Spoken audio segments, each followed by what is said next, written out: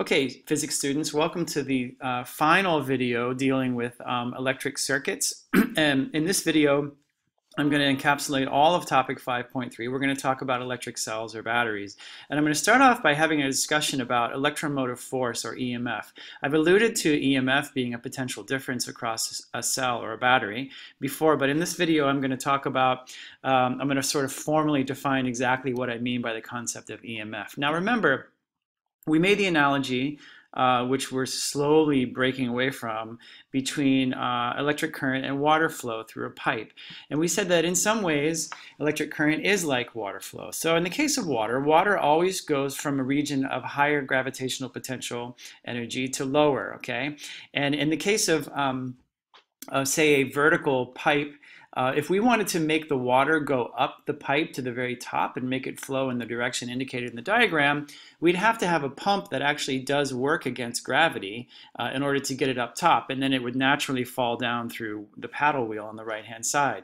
So the pump would force a water flow, and it would force the water to flow in a direction in which it would not naturally go. Water obviously goes from higher to lower. It would naturally fall, okay? But this is a conversion of work into kinetic energy. All right, you can think of a battery in an electric circuit very much the same way as a water pump. All right, so it forces a current, and there's a conversion of chemical energy inside of that battery into electrical energy. And this is stuff that you guys all know at this point. I mean, I think I probably showed you this slide several times. All right, but we're going to see another way in which this analogy gets looser and looser to the point that you really shouldn't get hung up on it. All right, so like water being pushed by a pump, electrons or electric charge must be pushed through a circuit. Therefore, work is done on them. And in fact, the definition of electromotive force, or EMF, is the definition is one that has work in it. And it's the amount of chemical energy converted to electrical energy per unit charge. This means that it's also, because of the work energy theorem, it's the total work done in moving a unit charge all the way around a circuit. So in other words, it's W over Q, and the units are, of course, volts and joules per coulomb. So this EMF, which is symbolized by the Greek letter epsilon, it's also the maximum potential difference between the battery terminals, or the voltage rating of the battery. Okay. Now, it's also, you can also think of it as the total power generated by the battery per unit current because of P equals IV. It's the voltage rating of the battery. It's also referred to as the terminal voltage or the terminal potential difference. Okay, so it's just a lot of different ways to say the same thing. And it's a real misnomer because it's not a force. It has to do with force, but the electromotive force is actually a potential difference, and it's measured in volts. It's a voltage, all right?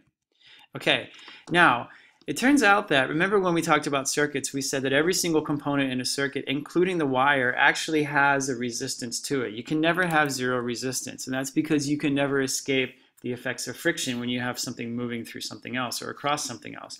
If we consider a standard 9-volt battery, say like a D-size battery or whatever, okay, in a practical fashion, I told you to consider the negative terminal as being 0 volts and the positive terminal as being 9 volts, such that delta V was 9 volts between them. And of course, it's the change in potential difference, or the potential difference between the ends, that makes charge flow, and that's really all that we care about, is the difference, okay? So if the EMF is the voltage rating of the battery, and that's 9 volts, but then we put a voltmeter across the terminals of the battery, and I've done this for you, the actual potential difference would be less than 9 volts, or it certainly wouldn't be 9 volts. In some cases it's more, but that's just because it's of irregularities in terms of how the battery was made. But generally speaking, the potential difference would actually be less. Why would that be? Well, it's because inside of the batteries, there are chemicals that create a small resistance that can't be isolated, and it's unavoidable. It's always there. And this little internal resistance, well, this little resistance is called internal resistance. And in physics, we denote internal resistance by little r, lowercase r. So whenever you see lowercase r in an application of Ohm's law, it's going to be an internal resistance situation. Every uppercase R would be just a regular resistance, like a resistance of a resistor or any other component. So again, you can think of it as a little resistor connected in series with the circuit. So here you see that here's an ideal battery, but a real battery. So up until now, we've been neglecting internal resistance, and we've been treating the potential difference between the terminals as being the voltage rating, or the EMF. Now we're going to deal with the internal resistance, okay? So the chemicals inside a battery, traditional batteries are mercury or cadmium, and these are toxic, okay? So the chemical reaction is toxic. There's, of course, a movement nowadays to make cleaner, more environmentally friendly batteries, but that technology has a ways to go. So there's a little voltage drop of IR inside every battery. So therefore, the actual potential difference across the battery is really the EMF of the battery minus this little potential, or this little voltage drop. Or in other words, you can rearrange it and find that the EMF is I times the quantity R plus R, okay? Where R is the total resistance of the circuit, okay? So there's some misconceptions about circuits. I want you to not fall into these traps of thinking that current can be used up in a circuit. It's not. Current flow is not energy transfer necessarily, and the electron flow rate is not the current, okay? So a couple of things to really think about. Now, since V equals epsilon minus IR, obviously the effect of R is to reduce the potential difference across the battery. So in a practical sense, we have the negative side would be 0, and the positive side would actually be epsilon minus IR, okay? Or the voltage rating of the battery minus the reality of what's actually going on inside. It's not going to be epsilon. It's not going to be the potential difference, or it's not going to be the EMF anymore, okay? And always you can see, because the fact that R can never be 0, V is always less than epsilon. Now, like I said, unless stated otherwise, we assume that the internal resistance is 0. And you can think of charge moving around a circuit kind of like you going around a shopping mall. When you go up the escalator, it's like a battery giving you potential energy pushing you up the hill. When you come down the stairs, well, that would happen naturally, or you would fall that vertical distance naturally because you go from high potential to low potential energy. So internal resistance is like a little step on top, which lessens the height of the hill slightly. So you go up the escalator, instead of actually being that high, you're actually only that high minus that bit. So that's another analogy to the gravitational and electrical potential energy situation. So the first example, why don't you try this one? So I have a battery of EMF 12 volts, internal resistance 1.5 ohms, the potential difference across the battery terminals. That's easy. V equals epsilon minus IR, okay? Here's another example. You might want to pause the video and try this one. They're going to get successively more complicated.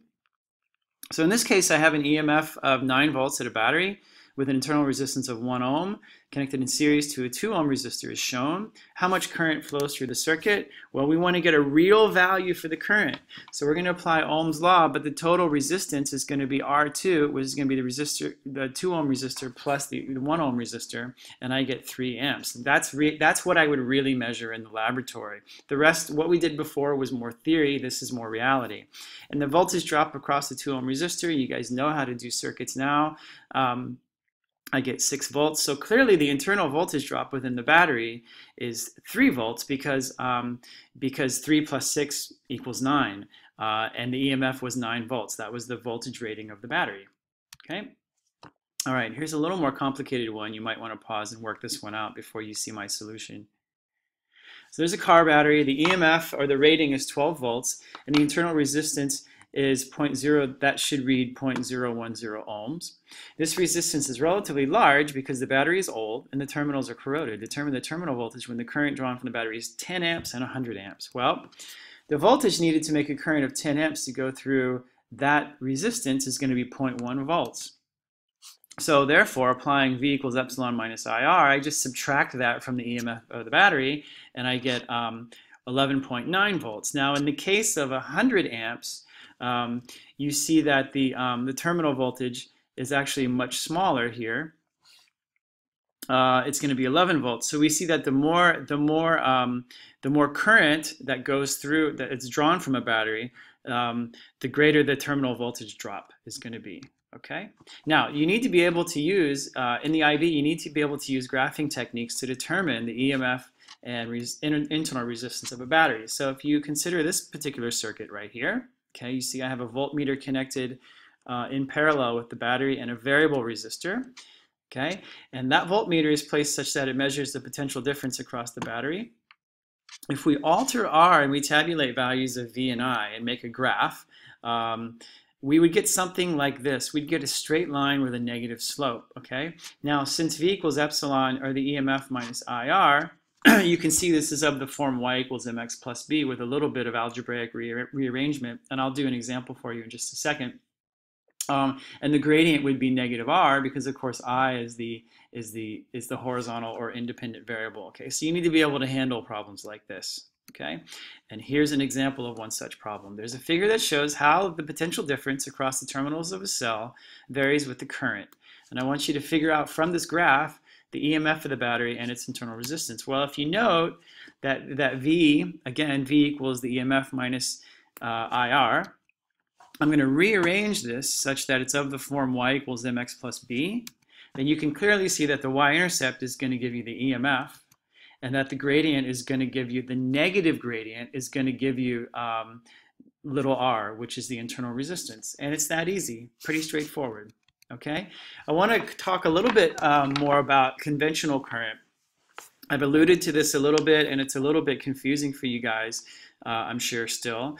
But remember that it's actually the negative charge that flows through the wires, but it's customary to show the current direction as if it were the positive charge is moving. And you've seen this current, or you've seen this circuit before, all right?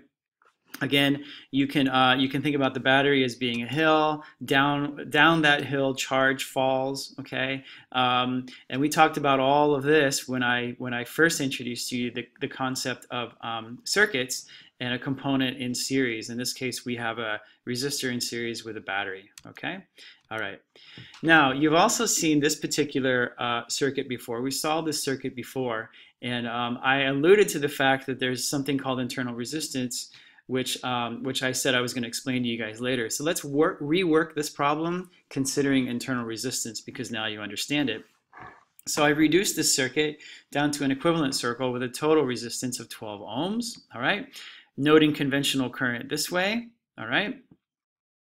Okay, by the way, these are the values that you need to know, obviously. Okay, now for the whole circuit, the current going through the whole circuit is 2 amps, all right? The voltage at the positive terminal is 24, at the negative is 0, all right? And I do all these relationships using Ohm's law, which is now old hat for you guys. Now, if I consider that the battery has an internal resistance of 1 ohm, then the total resistance is going to be 13 ohms. I just add that to my 12 ohms that I did before. So now the current leaving the battery is going to be a little bit less, right? By Ohm's law, I equals V over R. And V equals the EMF of the battery minus IR.